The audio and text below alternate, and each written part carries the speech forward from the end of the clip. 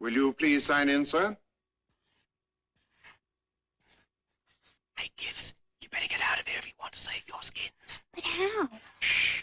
There's a hole in the wall. There by the door. Come on, shake a leg.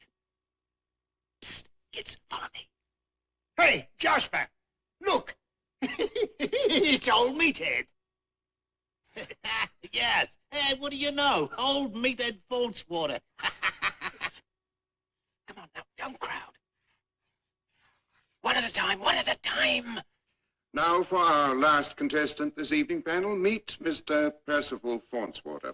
Now, Mr. Fawnswater, if the panel fails to guess your unusual crime in 10 questions, you will receive 2 weeks' vacation at a fashionable seaside resort, all expenses paid. That is, of course, after you paid your debt to society.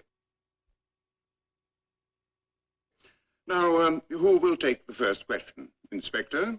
Mr. Fawnswater, could your crime be classified as larceny, theft, you know, String out. burglary of some sort? Form a queue along the wall. Come on, snap it up, faster. Mr. Fawnswater is a burglar by trade, but in this case, his crime was not burglary. I'm sorry, the answer is no. 1 down, 9 to go. Miss Birdwell? If your crime wasn't robbery, well then did you, oh dear, but what I mean is do something of a violent nature, that is... Come, Miss Birdwell, we're running short of time. Oh, yes, of course, so sorry. Did you do someone in? No, Miss Birdwell, I'm sorry, the answer is no. 2 down, 8 to go. Mr. Simpkins? Oh, yes. Your crime was not robbery and not homicide.